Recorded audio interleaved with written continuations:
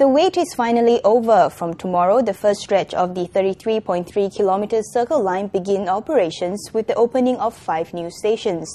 Razor TV's Melissa Cobb with more. From tomorrow, train commuters can travel from Bartley to Marymount via the brand new Circle Line. That's when the first 5 stations, Bartley, Lorong Chuan, Serangoon, Bishan and Marymount, begin operations.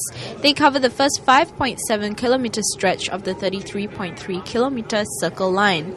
Train operator SMRT expects a daily ridership of about 55,000. I believe what you will have, number one, will be more people who will ride the system, but the average fare will drop because of the transfers. That means the average fare for each train line will drop a little bit because they no longer take the whole journey on that same train line. With the 5 stations already operating from tomorrow, the remaining 24 stations are expected to open progressively from 2010 onwards. Transport Minister Raymond Lim gave this update at the opening ceremony of the Circle Line this morning. We have completed most of the tunnelling work for the Circle Line, almost 100% of it.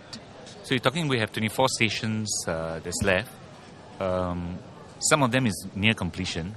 Others, we still need to do electrical and mechanical works there. And I think two stations, which is I think West Coast and Labrador, at the excavation stage. So they're all at various stages.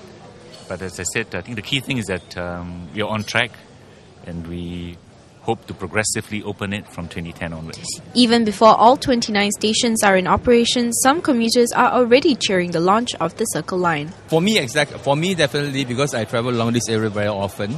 And then be it recreation, be it work, to meet people around and all that, it definitely benefits us.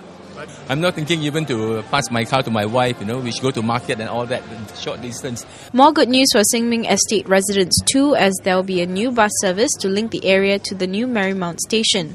The service, operated by Chee Bus Transport Service, will kick in from tomorrow as well.